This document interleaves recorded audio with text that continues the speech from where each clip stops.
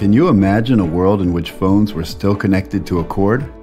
About 30 years ago, Motorola introduced the first ever truly mobile phone. Around the same time, the Department of Defense introduced new standards for training, education, and experience to professionalize the workforce through the Defense Acquisition Workforce Improvement Act. Both initiatives leaned forward in anticipation of future needs and revolutionized their respective industries. The focus in years to come addressed the elements critical to each initiative's success. For example, the cell phone industry upgraded digital networks and expanded communication beyond voice to text and photos.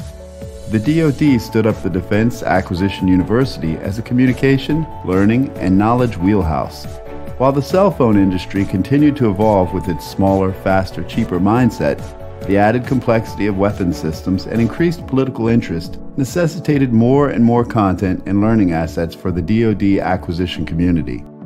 Market success drove technology advances, while DoD's success continued to be driven by mandate. Fast forward to 2007 and 2008, the first iPhones and Androids were released. DoD's equivalent game changer was the Defense Acquisition Workforce Development Fund, which grew and accelerated development of the acquisition workforce to meet the capacity of its growing demands. Fast forward to today. Practically everyone has a cell phone within arm's reach to stay connected to news, friends, and family. Because the cell phone industry anticipated future demand, it delivered functionality at the time of need. It's time for DoD to follow suit. The framework of more does not support just-in-time learning, and we must get back to basics.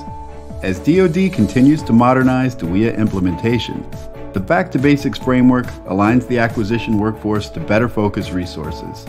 The updated framework will significantly empower the workforce with options to become flexible, agile, and mobile.